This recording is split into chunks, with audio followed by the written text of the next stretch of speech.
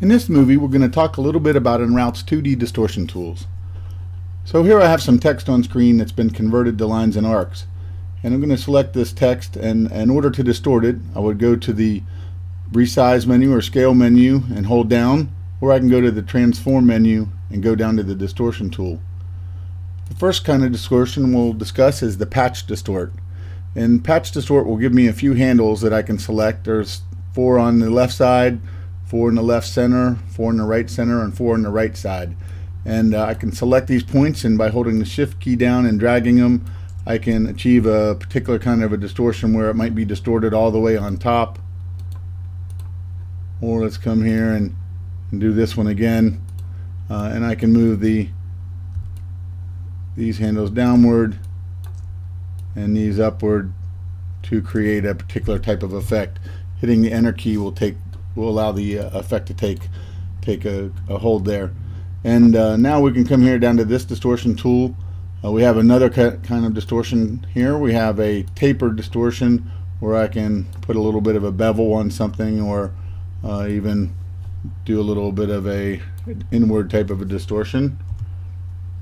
And finally, here for some of the distortion tools, we have a distortion capability that would allow me to put a noise to the line. So instead of a line being a straight line, we can come here and add a little bit of a wavelength, some jitter, and I'll have a horizontal and vertical amplitude that will tell me how much I can move in either axis. And here I'll hit preview, and we'll see we've got a fair bit of distortion there. We can change some of these settings and get a slightly different result. The longer the wavelength, the more gradual the departure will be from the original contours, and we can increase our amplitude here maybe a little bit. In the vertical, we'll keep it pretty close to the same. In the vertical here, hit preview, and we can see it will allow it to move a little bit farther away from where it currently is if I choose that.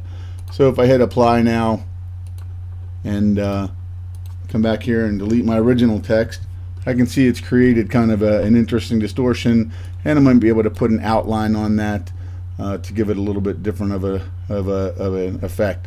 So here's your different types of 2D distortions.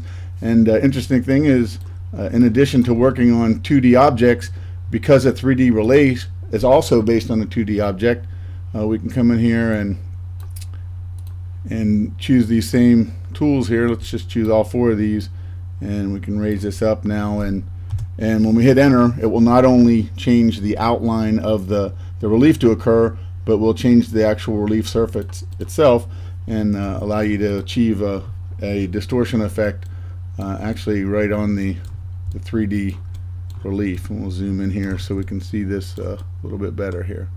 So here you can see it's done a nice distortion there, and allowed the surface of the relief to follow the distortion.